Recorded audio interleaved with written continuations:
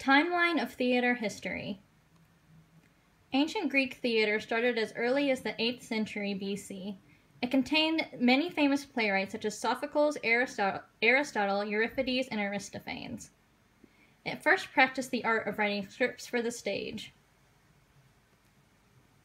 Roman theater started around 240 BC. The major playwrights were Plautus, Terence, and Seneca. It had a variety of entertainment such as mimes, chariot racing, and gladiator combats. It became very influential during the Renaissance. Medieval theater began during the fall of Rome and the beginning of the Renaissance. Medieval theater was heavily influenced by Catholicism because Catholicism was ruling during that time.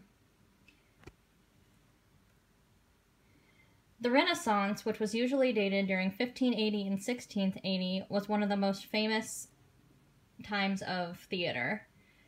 This was the time of Shakespeare, who was said to be maybe one of the most famous playwrights of all time.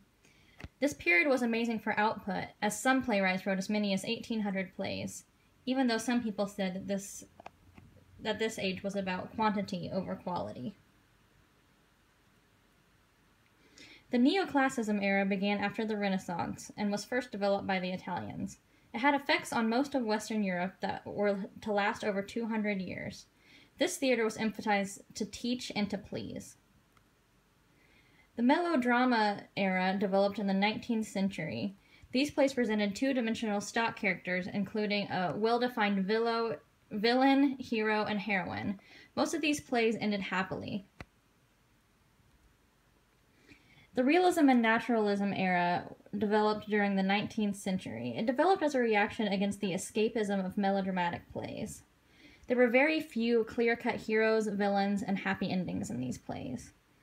And then we go to the postmodernism era, which was influenced by anti-realistic events that preceded most postmodernists.